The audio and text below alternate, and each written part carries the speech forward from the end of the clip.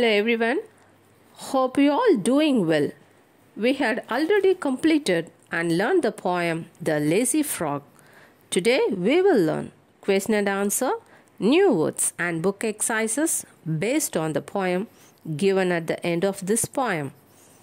Can you answer the following questions? First question. What did the frog do all day? The answer is the frog lolled upon a log all day. Second question. Besides lazy, what other word can you think of to describe the frog? Hint. How he behaved with his mother. Another hint is when a lady frog walked by.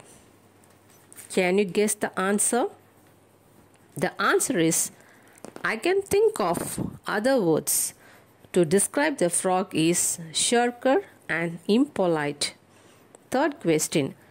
Complete the sentences with reference to the poem.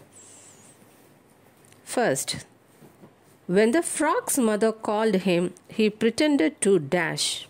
The answer is pretended to be hard of hearing.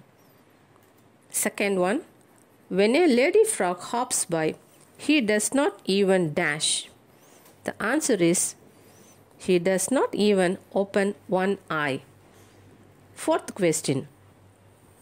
Did you like the frog's behavior? The answer is no. I did not like the frog's behavior. New words. Word loll, meaning to lie around lazily. Sentence. He lolled on a sofa all day.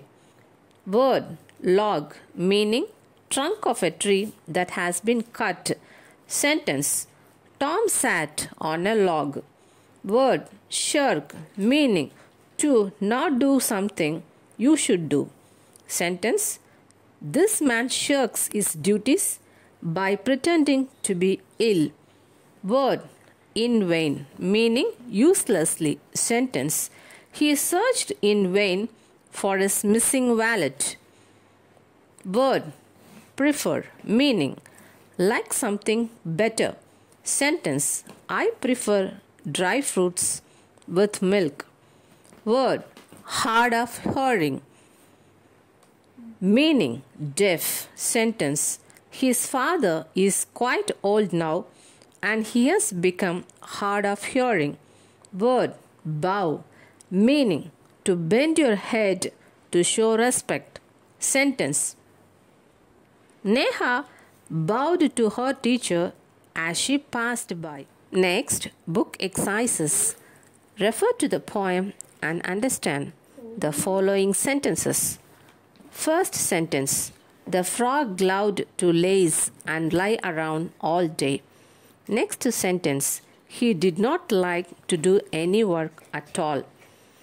Now make true sentences about yourself. The answers may vary. The following answers are only examples. You may give answers of your own.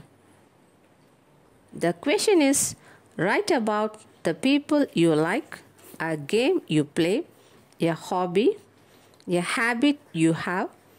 You may use the following clues.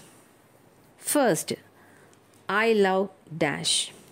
The answer is I love to help my mother. Second one, I like dash. The answer is I like to play tennis on holidays. Third one, I don't mind dash. The answer is I don't mind doing my homework. Fourth one, I don't like dash.